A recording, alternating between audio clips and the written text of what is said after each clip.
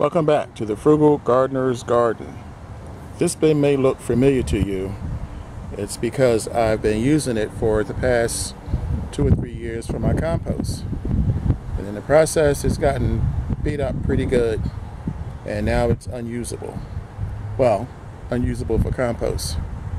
Stick around and I'll show you what I'm going to do with it.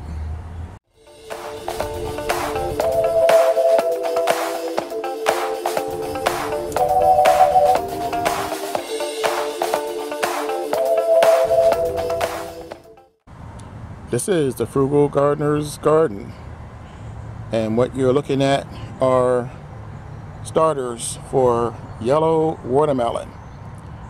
I sometimes use individual starters, but I found that using these small window boxes, I got this for $1, and they work out well as long as you don't leave the plants in there too long, because then they become root bound and it's a real problem getting them out.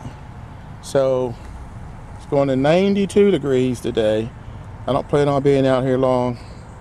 So what I'm going to do is I'm going to bind up the outer rim of this bin and transplant these starter plants into this bin, and then I'm going to probably tomorrow add a trellis.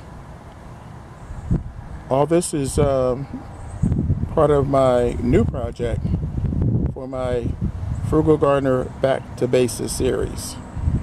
This bin obviously is something that most people would throw out, so I don't have to pay for a new bin. And you'll see the trellis material further along in this video. The materials for the trellis were also free. So this is another example of how you can garden without spending a lot of money. Stay with me. Okay, so the yellow watermelons, yellow watermelon starters have been transferred over. Now we just have to pray that everything roots without any problem. The next step is going to be for me to kind of deal with this damage here from the shovel and the fact that this is all turned brittle over the last few winters.